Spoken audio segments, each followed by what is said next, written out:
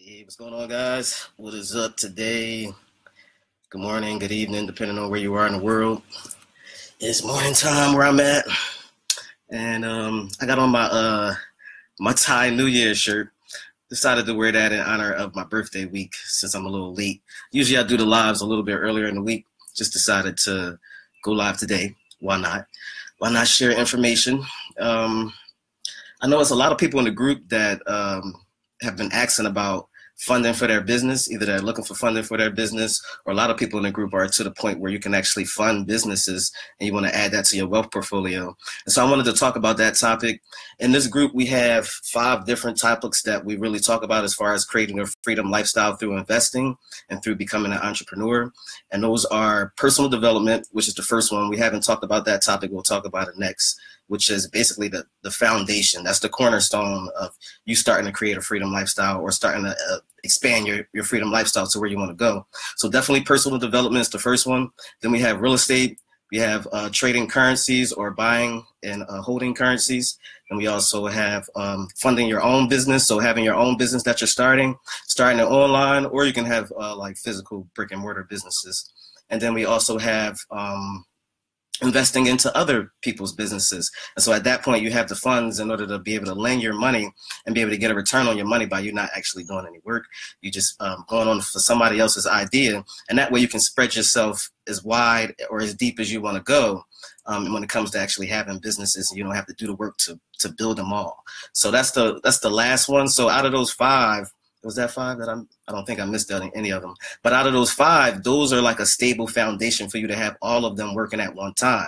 And so you're not going to start them all at one time. I wouldn't recommend that. I recommend you start somewhere with one of them and then expand and immediately go to the next one. So that way it doesn't matter what happens in the economy. If one niche is falling down on the scale, which everything has a cycle, everything has a hot time, things go up and down. And so when you have these 5 things in place, then you'll be able to be stable regardless of what happens outside of yourself. Your family economy will always be good when you have these 5 skills that you have. And then even if something happens with your company with these skills or your business, you have these skills to be able to rebuild all the time. And so it's worth it. A lot of people come and they'll say, you know, these things take too long to build. But if you look at yourself 5 years ago or 10 years ago, if you would have had these skills prior to that time, then you wouldn't have been saying that it took too long. Like, these things last for a lifetime, and the better that you get at it, the more money and the more freedom of a lifestyle you'll be able to create. And so it doesn't matter about the time frame of these things. Don't even think about time when it comes down to learning this information and learning these skills. Generally, what you really want to do is just stick and make a commitment that you're going to learn it, that you're going to have it, that you're going to possess it, and then just go through every day and just show up every single day. Just show up to learning it, show up to getting better, show up to succeeding and prospering with these things, and then slowly but surely you'll be able to add them on. And so I'm along with the process with you. Me and Ash is along with the process. This isn't things that we're just talking about or just wishing that we're doing, and we haven't accomplished all of them to the point where we feel like we've mastered them all. So we're along the journey with you guys when it comes down to learning one of these things and then moving on to the next one, and then moving on to the next one, and then mastering them as we go along. So I'm along with the journey.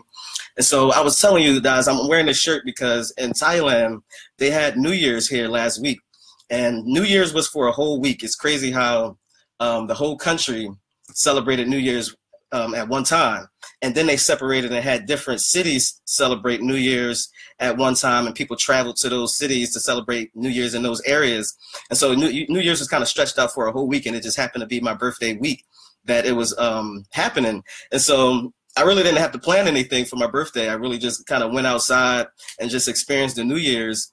And they wear shirts like this. I would never like choose to wear a shirt like this. This isn't something that's in my wardrobe or anything, but this is the kind of shirts that they wore. And it was all different types of colors. You can choose all different types of patterns, but mainly it's kind of like Hawaiian or tropical. And basically all day what they did was throw water on everybody that they saw.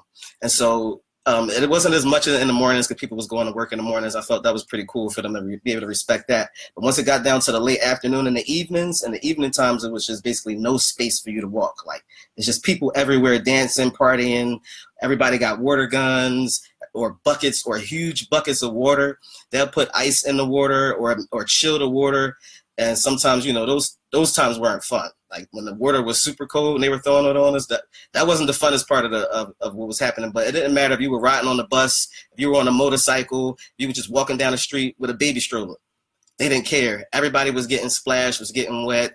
And they also took like baby powder, which was kind of symbolizing mud. They were just wiping it on everybody's face. It was supposed to symbolize blessings and abundance. And so as you're walking down the street, basically people just throwing water on you, spraying you with water guns, putting mud on your face. And this is just havoc happening everywhere. They stopping in the middle of the street, stopping cars, throwing water on the cars. People was in the back of trucks, and they were just in the back of trucks with big water buckets and bottles and just throwing water off the truck to everybody on the street. It was mayhem. And I know that it's something that wouldn't work in America because people would be killed. People would probably go crazy on somebody. You wet up my new shirt or something like that. But it was pretty cool. So that's what I ended up doing for my birthday. Kind of extended it longer than I had expected. But yeah, that was a little my first experience here in Thailand for the New Year's. So anyway, let's get into basically the purpose of even having this live is to talk about funding and finding funds. And me, myself, I'm someone who's looking for funds for projects, as well as I'm someone who's looking for businesses to be able to invest in. And so it's okay if you're in both situations. That's fine. You want to be able to expand your network with other people who are, of high net worth, or other people who are looking for giving funds. So you always want to have those in your circle so that you can be able to have unlimited funds as far as your ideas and your projects. You always have people that you've built a database of that are willing to give funds if you can present it in the right way and if it matches up with their lending goals. And then also you also want to have projects, and you also want to be able to give your funds to other businesses. Now when it comes down to giving your funds to businesses and also to receiving funds, there's some laws that you really have to look up. You want to be able to have an attorney if you're doing any of this stuff. I'm not an attorney. That's a disclaimer. This is not any type of funding advice. This is just a conversation of all of us, what we can be doing. So definitely joining them with the conversation if you have any insight or if you have any questions.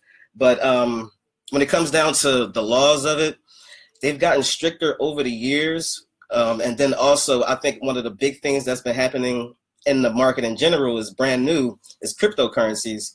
And cryptocurrencies has caused, to me, even though the laws were already in place, and the law started to happen after the real estate crash, a little bit more in the stock market crash. They started to get a little bit more strenuous with the laws. But more recently with cryptocurrencies, what I've been finding is that the SEC have been going into certain places that are accepting money. And if you're not someone who's an accredited investor, so an accredited investor in the United States, and I think it's just the United States that has this law. This doesn't happen in a lot of other places around the world, but the United States feels like in order for them to feel like you're a safe investor, you're somebody who can afford to invest, if you lose your money, it's not going to be very detrimental. They feel like they have to kind of handhold a little bit and supervise to make sure that you actually have the funds available to be able to invest. And so they feel like you have to actually be an accredited investor, which means I believe you have to make $250,000 a year or more, or you have to have a total net worth of $1 million or more. And with those two criteria, they feel like at that point you're an accredited investor, and you can, and now you're, capable of investing your money in their eyes. If you make less than that, they feel like that you're not able to invest yet. You still have to kind of stack up your funds to be able to invest. And so that's how they feel in the United States. And so if you were to accept money, let's say from someone who's not an accredited investor, you fall under the lending laws, and you actually end up breaking the lending laws at that point. Now there's some things that just came into place that can get around that. So like crowdfunding, and if you syndicate in a certain type of way, you definitely can still build money, but it's to the point where they kind of feel like you can't really advertise it. Like you got to kind of be your friends and families, some people you already know. You can't really advertise it in an out there type of way. You got to advertise it in a certain way for folks to feel like, it's not breaking the laws. And so what happened with cryptocurrencies is so many people have been, like the businesses, they either shut down the businesses, lock the people up that started the businesses. Like it's real serious crimes right now with anybody who's been accepting a whole bunch of money from different people that they don't know that's not accredited investors.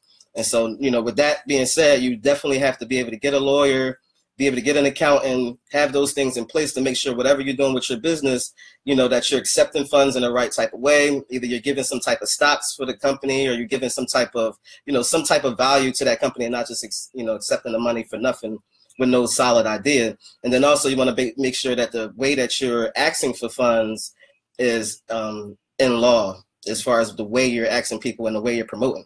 So you can't really do that. So I just wanted to cover those things. Make sure you do your own research. Make sure you see what type of laws that you'll have to adhere to. So just wanted to cover those things first, as far as you trying to accept money for your business. You want to make sure you do it in the right way. When it comes down to you overcoming trust issues, so that was the next topic. So I think now this might be specific to our community, you know, the people who I feel like I've grown up around, you know, as far as like our ethnicity and things like that. I really feel like sometimes when it comes down to us giving and receiving money, or even supporting each other, sometimes it comes down to us having a lot of trust issues. And it's trust on both sides, because I feel like we'll have this mentality that, you know, I don't have to prove myself to anybody, but everybody has to prove themselves to me. Now, when you have that type of mentality that you don't have to prove yourself to anybody, right? And it's okay to have that mentality, but at the same token, when you say that everyone has to prove themselves to you, then it becomes unbalanced at that point. Like, how can you really be able to tell someone like, hey, I want you to fund my business, but, you know, I don't want to prove myself to you for you to be able to fund it though. I don't want to tell you any of my ideas because I don't trust that you'll keep my ideas secret, or that you'll actually not, you know, disclose some of the things that I'm saying to you, and you might steal my idea. And so it's like a two-sided cord. Yeah, Keith's like, really, poverty mentality. It's like a two-sided coin. Like, we're saying that we want help. We're saying that we want, you know, someone to be able to trust us enough to be able to give us funds just off the fact of who we are and what our idea is. But at the same time, we have a trust issue in sharing that idea, or we have a trust issue when it comes down to proving yourself to that person, you know? And so when we go approach people, we really go approach them sometimes, and we're like, you know, hey, I have this idea, will you fund it? And it's just like, oh, okay, what's the idea? And it's like, you know, it's this type of idea. And you don't want to say it all. You don't even want to tell them details. You don't have any type of materials that they can actually go through thoroughly.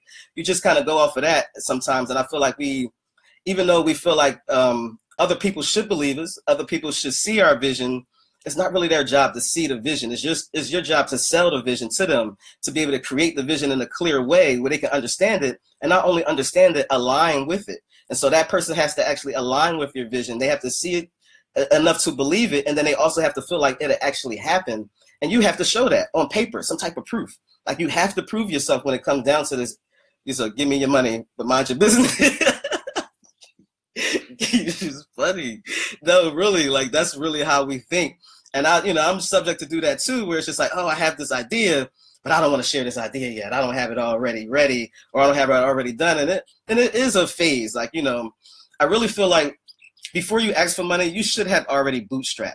And bootstrapped is where you've went to the furthest. You've already hit the wall already. Like, you've already invested all of your money into it. You already put your house up, you know, for collateral in order to get your business done. You already told your kids that, you know, we can't eat like we used to eat at the restaurants. Like, we got to be able to scramble and eat some oodles and noodles for the next 3 years. You have to already have been to the point where you've already sold whatever your product or service is out of the trunk of your car without any marketing dollars, and you've already went and just put the energy and the time into, you know, into your service or your product that you're selling.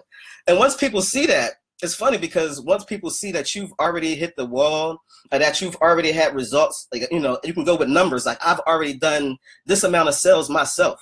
I've already built this type of database on my own. This company is already producing this amount per month. I just need this amount to be able to get this far.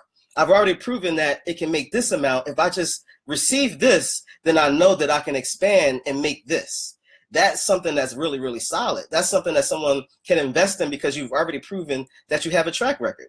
You've already proven that it can be done. And so sometimes it is hard to be able to get that first movement, but you have to be able to bootstrap first when it comes down to asking for money from anybody, because folks need to be able to see that proof. And the proof is in the pudding. Like, that's the people that's going to get the money the fastest. Like, if you have an idea and you formulate it in the right type of way, and you haven't actually went and tried to do it yet, you can still receive funds if you can put it in the right way. But the people that are going to receive the funds the fastest is the people that already have proven results for it. And that's you going out there and actually just making it happen and showing that you have the proof in the pudding. And then also put it on paper, like, hey, it's bringing in $50,000 a month. If I receive 1 million, I know I can take this company up to $1 million a month. If I get the company to $1 million a month, the $1 million that you gave me, not only am I going to be able to give that $1 million back, I'm going to give you 20% of the royalties that we make off the $1 million every single month. And so whatever your idea is, it doesn't matter what it is, if it can fit those numbers where the investor is like, hey, you know, those sound pretty good as far as the return on investment to me, and it's a secure deal, meaning that you already have a proven track record on what you're doing, or even if you don't have the personal track record, even if you've shown that there's someone else in the market that has a similar track record that's already proven it to be done, it's something they can see with their own eyes, it's already been built, it's already successful, you can even use somebody else's success to be able to sell the fact that you can replicate that you can do it. And these take a lot of details. It takes a lot of time to be able to build this report, to be able to have that security for the person. But I'm gonna give you some resources that you can you know, go and read and things like that to be able to really start formulating your marketing materials so that you can just prove your results, and then you can start getting money a little bit easier. And so I'm gonna put a couple of them inside of the comment box. So there's one book that I like. It's at capitalraising.com. So as we're having these discussions, I want to be able to have you guys go right out and be able to take some type of action after. So it's not just us having a conversation just to talk. It's actually us having a conversation to be able to, by the end of the week, took a step towards whatever dream that you have. And so capitalraising.com is a really cool one that I like from, it's a company that they actually specialize in raising capital as a fund.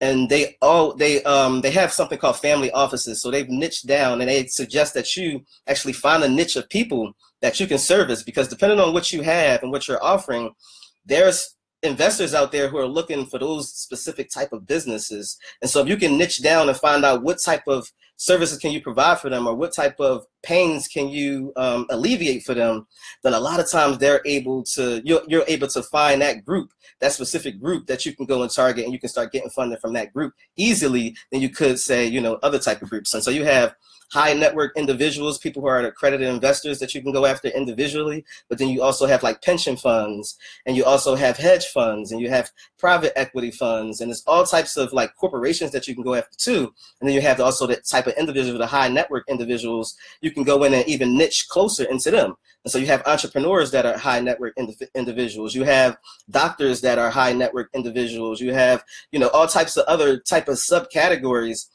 that you can actually just single out and say, hey, I'm only going to go after these type of people because I feel like these type of people will see my vision more, or these type of people will align with what I'm trying to do, and they'll be able to give you funding a little bit more. And then you also will know those type of people a little bit more, so you can speak their language a little bit more. You can provide some of their solutions, or to their pains that they may be finding with investing into other companies. And so you definitely want to be able to do that when it comes down to it.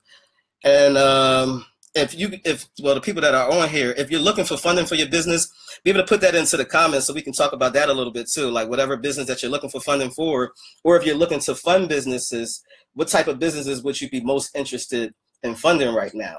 And those can change over time. And so I know right now, me and my wife, if we found someone who's into the cannabis industry, because we kind of see where that's going, then we would be very interested in sitting down with somebody who's doing that right now. We don't have the total time that it takes to be able to build a company in that industry right now from scratch. But if somebody has the idea, they have the want, they've already started doing the groundwork and the bootstrapping, we would be very interested in partnering with those folks and to be able to invest in that type of business. And so that's the example of just being able to know what it is right now that you're looking for and that you want, and then finding the right people that aligns with that. So that's one of the industries that we're looking into. Also, when it comes down to real estate, our ears are always open when it comes down to real estate projects and things that make sense, the numbers make sense, and depending on what we need, we're always interested in that. And so as a group, eventually long term with this group, we want to be able to pull our resources together on a huge major project that's very secure. You know, we can put all our money together and it's almost like zero risk, and we have a big probability for success when we all can work together. So that's kind of the long term. But just for now, you know, we want to be able to get an idea of what people are looking for funding for, and then also what people are interested in funding. And so that way we can start matching these things up and start seeing as a whole, like, okay, this industry seems like it's something that we can really jump into, and there's, you know, clear room for us to be able to have success, and we can have those conversations. So I just want to open the door for us to be able to have more open conversations about this stuff. The three-part analysis. So in this capitalraising.com, and there's another resource too that I feel like I'm gonna share, might help people, but it's called private. Where's it at?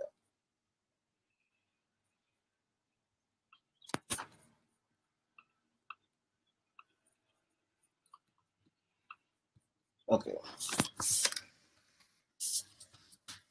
And there's some other resources out there for learning how to be a private lender or learning how to receive private money.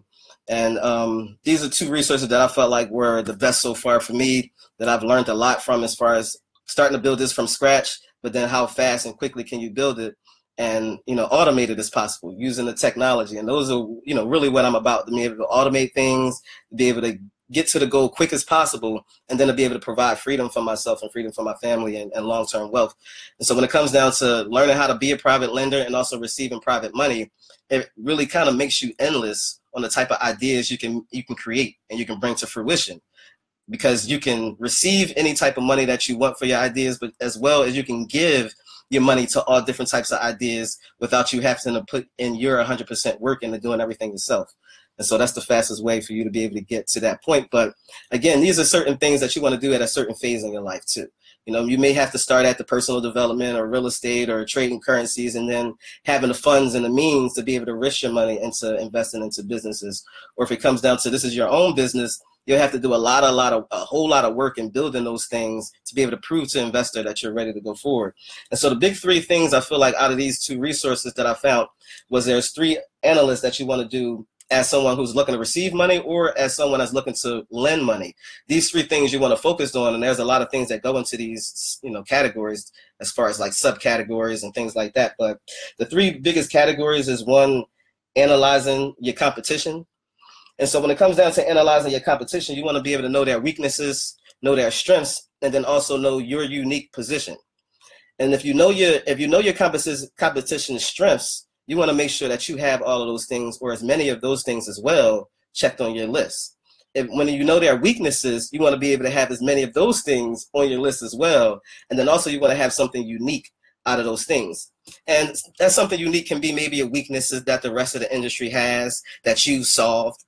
You know, if you have something like that, then that can separate you from, you know, if an investor is looking to invest, then there's all types of investments that's out there that's probably in your same niche, your same industry that they can invest in. And so you'll have to separate yourself and show, why is it that you're different? Why is it that you can be more successful? Why is it that they feel like they can align with you and not someone else? And so if you can find a weakness that the industry has as a whole, like if you see everybody's complaining about this, or everybody wish they had this, whatever that is, if you can work that into your unique position and use that as your story when you're selling people, then that'll be able to separate you. So you'll talk about the strengths of your competition and weaknesses. You'll dive really deep in to see exactly how you can fit yourself in the market and where. And then you want to sell that point as far as you being able to receive whatever market share because of that. When it comes down to the second one, analyzing your investors' needs. If you are the investor, you want to be able to analyze your own needs. Analyze how much return on investment that you want out of the project, how fast you want it. Are you willing to lend your money for a year, or you want to lend your money for 5 years? You know, are you willing to take 20%, or are you looking for something that you need at least 40% inside of the business? Is there certain industries that you gravitate towards because of either your passion or because of the success or because of the progress? You know, it's something that's an industry that's very progressive. You can see it on the rise. It's not there yet, and you want to jump in there first. Those are some of the things as an investor you want to start analyzing for yourself. What are the industries? How much money? What are the time limits? How much would you like to be able to get in return? And even as an investor, it's funny because there's some people that I partner with on companies that I haven't necessarily invested a whole bunch of money, I've invested some money, but more so I've taken some control and invested a lot of my time and my expertise, and we've able to be able to combine forces because I have certain expertise and that person has certain expertise. We can combine our energy, but we partner on business where we can also split percentages. And so that's something that you can have that comes in over and over and over again, because it's someone else's business, it's someone else's passion, but you have a certain expertise that you can go and partner with that person, and y'all can either split some of the costs, or you can just use your expertise by itself and be able to build that business. But you have to know what are the type of businesses that you would like to build and the industries and that you would like to build, and also what security would you like in order for you to feel like that you can actually do this. Because if you really just willing to give to anything, you'll find yourself stretched thin, or if you don't have a criteria that you're looking for, you'll never pull the trigger on investing in anybody because of again, that trust issue.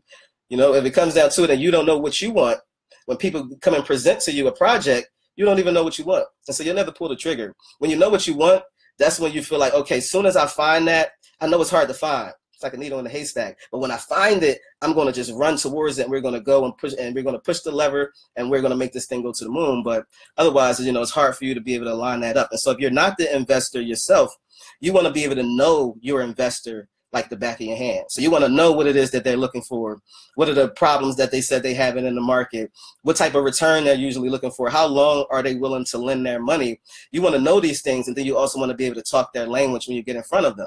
And so let's say, for example, I'm looking for money for my investment project. I'm looking to build I'm actually looking to develop a project, which is true. I'm looking to develop a project right now. But let's say, for example, I wanted to go after a specific niche of people, which would be, landlords, people who already understand buy and hold, they already understand real estate, and I know that they have capital already to the side, or they're ready to invest into real estate because they're looking for more buy and hold properties. And so if I just targeted just that new niche of people, that means I'm not looking for, family members that asking everybody I know for family. I'm not, trying to go out, go sync and actually crowdsource to regular mom and pops out there. I'm not going to go look for hedge funds and private equity funds to be able to go and present my I'm going to look for a specific group. So let's say landlords. I'm just going to go after landlords. And so that means I can go on LinkedIn. There's like 100, I think out of my stretch, I'm like connected to over 100,000 landlords just out of my connection. And so if I'm going to just go after landlords, I can literally go on LinkedIn, send all of the landlords that I know a message, and start building conversations from there and seeing where their goals are. What are they looking for as far as investments and buy and hold is concerned? Where are their portfolios at now? Where do they want to go with their portfolios? And then seeing if we actually align with what I'm trying to do as far as my new development is concerned. And so if they're interested in going forward and buying more buy and holds, I'm like, hey, if I'm building a new development in their condos or their apartments, maybe this is something that you can actually go forward and invest in.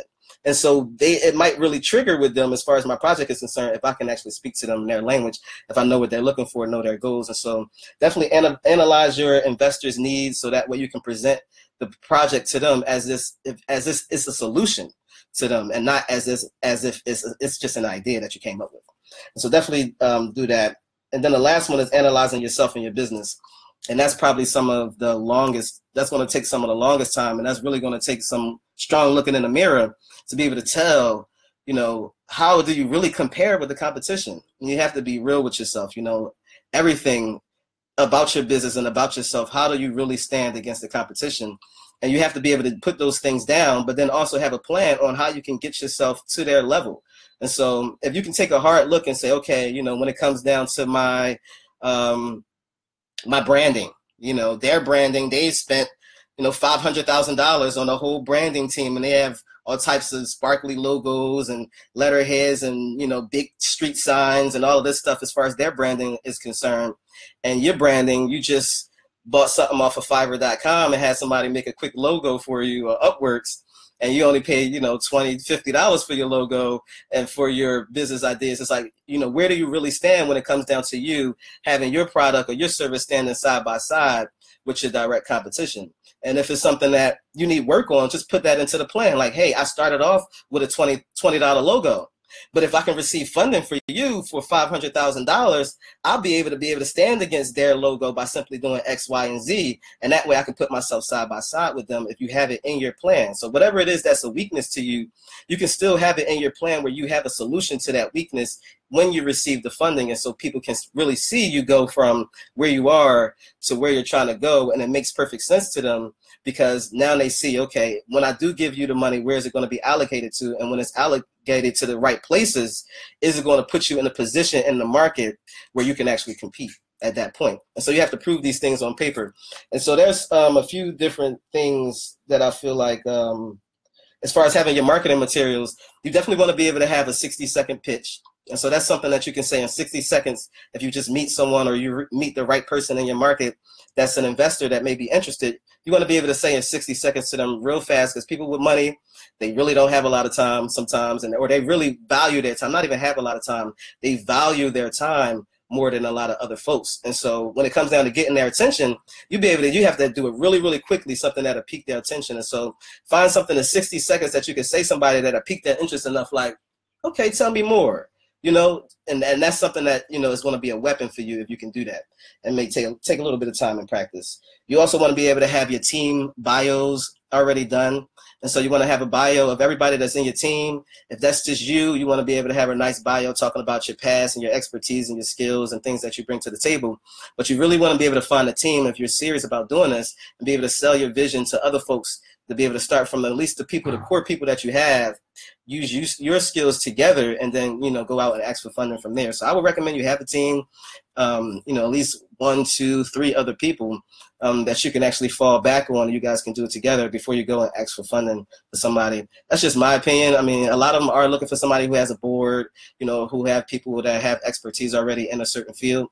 And so that's just something that I would recommend you go do. But have a bio of everybody's skills, of what they can do well and what they bring to the table, and show the balance, as far as you actually achieving, or you've already achieved what they're looking for, or you have the skills to be able to achieve what they're looking for. You want to be able to have a pitch book. And the pitch book is really just a PowerPoint presentation.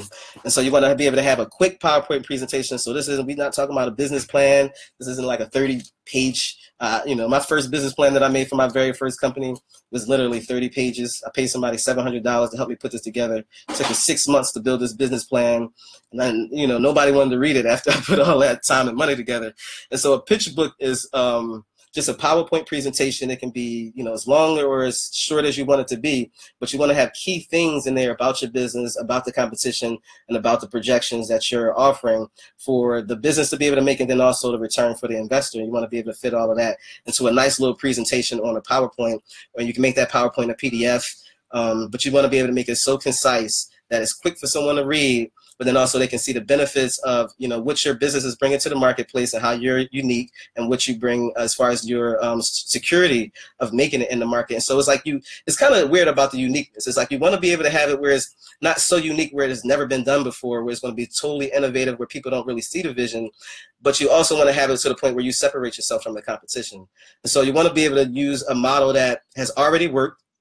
People already can see it with their eyes, like, oh, this is another example of something that they've already done, so you can probably make it work too.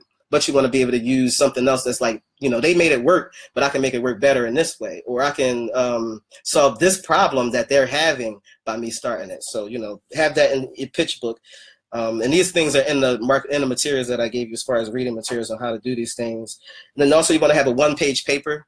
And so outside of the pitch book, maybe somebody doesn't have time or doesn't have the technology to be able to look at that right now. Have a 1-page paper that actually goes through the most important things about what you're trying to sell over to that person. Just have it quickly on 1 page. That'll be real useful for you. And then they also suggest that you either become an authority and write a book in that niche, or have a thorough white paper. And a white paper is basically a little bit longer it's longer than a pitch deck, but it's not as thorough as a business plan. It's more so like almost like a proposal. If you think of a white paper like that.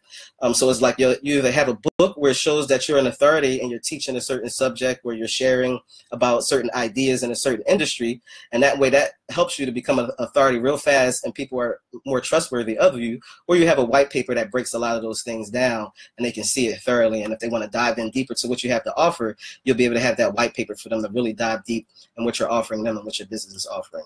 And so those are the three valuable things that I feel like, with a three-part analysis that I feel like you should really dive deeply into focusing on to try to make this as simple as possible. If you focus in those three areas, as far as you're analyzing your competition, analyzing your investor needs, and then analyzing yourself and your business, and then just dive deep into those subcategories, you'll be able to figure out whether or not you can really start getting funding for your business. And then also, you know, the big thing I feel like I want to leave you with is to be able to bootstrap. You know, start right now on whatever it is that you're trying to sell. Whatever it is, just start right now on the resources that you currently have and go to the max. Already hit the wall as far as you investing your time, your money, your energy into your project. You have to show that, you know, show that first. And so many times I think I've run into people that where they have a great idea, but it's just simply an idea. And then also I see that you're not willing to invest your own money into doing it, or you haven't gotten to the point where you've sacrificed something, a great deal of your own. And so it's kind of iffy for me to sacrifice something of a great deal of my own when you haven't done it yourself yet, or you haven't put the time in there at all. And so you can be out there really selling out of the trunk of your car, whatever product that you have. I feel like you should have numbers. You should already be coming to me like, hey, I have bought 20,000 of these. I sold 20,000 of these out in, 2 weeks.